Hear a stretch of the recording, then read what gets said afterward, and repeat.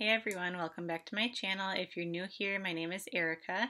Today I'm going to be creating this look using this month's Ipsy Glam Bag and Glam Bag Plus. So I'm just doing a quick tutorial with a voiceover to make this really short and sweet. I didn't use every product that came in my bag, so I will list those I didn't use down in the description. So to start out, I'm using this BB Base Primer from Purlisse. This was a really silky primer and it gave my skin a nice glow. And these were not in my Ipsy Glam bag, so I'm just doing some quick foundation and concealer. And then I'm setting that all in place with the KVD Beauty Translucent Setting Powder. This gave my skin a nice matte finish and did not have any flashback. Next, I am moving on to the eyes, and I'm going to be creating this plum look using the Belle and Argent Plum Premonition palette and brushes from MOTD Cosmetics. First, I'm using the shade Adaption and putting that in the crease and on my lid.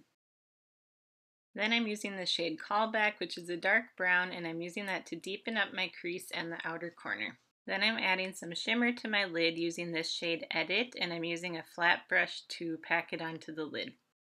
And using my finger, I'm going into this pressed glitter shade, which is called Diffusion, and I'm just pressing that all over my lid, and I tilted my head back to prevent any fallout. To finish off the eye look, I put some black eyeliner and I'm smudging it out with that dark brown shade, which is Callback. And I did this on the top lash line and the lower lash line. I did not get any lash products in this month's Ipsy box, but I am curling my lashes and then I'm doing a couple of coats of this Maybelline Falsies mascara. This is a waterproof formula and I feel like it just holds the curl in my lashes so much better.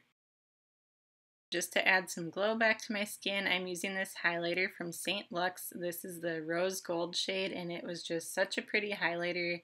It was really buildable, and I love the finish.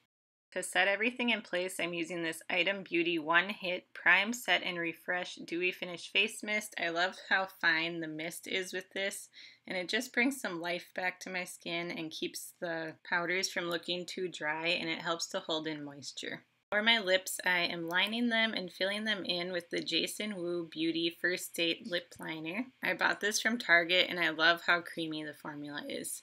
And to top that off, I'm using the Florence by Mills Glow Yeah Lip Oil. This felt really hydrating on my lips and it gave such a nice shine.